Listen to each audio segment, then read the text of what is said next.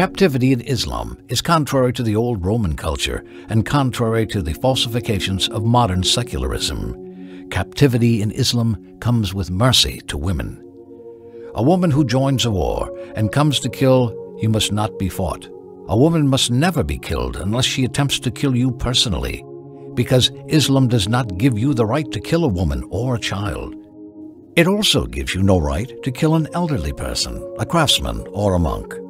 It gives you no right to kill any of these, even if they've joined your adversary's army. You are not entitled to kill them unless they attempted to kill you personally. It is of Allah's mercy that He ordained that women must not be killed, because women are weak, and they most often never attempt to kill. That's why women are captivated.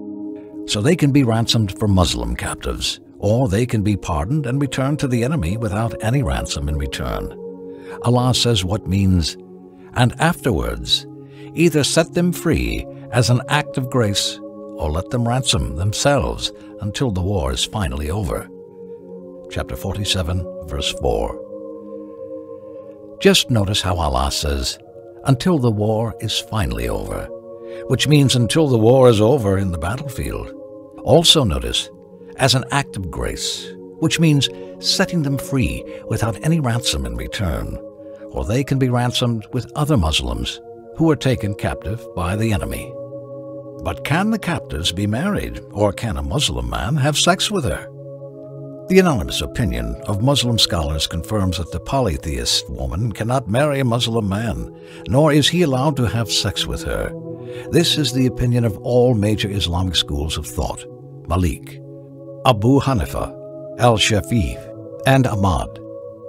Ibn Qudama says in Al-Mughni, it is prohibited to marry Zoroastrian women or other atheist women, with the exception of people of the book, Christians and Jews. Ibn Abdul Bar says, this is the majority opinion of all scholars in all countries, and those who deviate from this opinion are aberrant.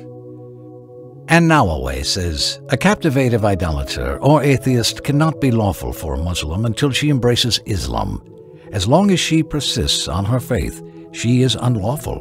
So, if it was all about desiring women, it would have never been unlawful to marry them. It is even worthy of mention that if a Muslim raped a captive, whether she was an atheist or not, he has to be punished the prescribed punishment for adultery.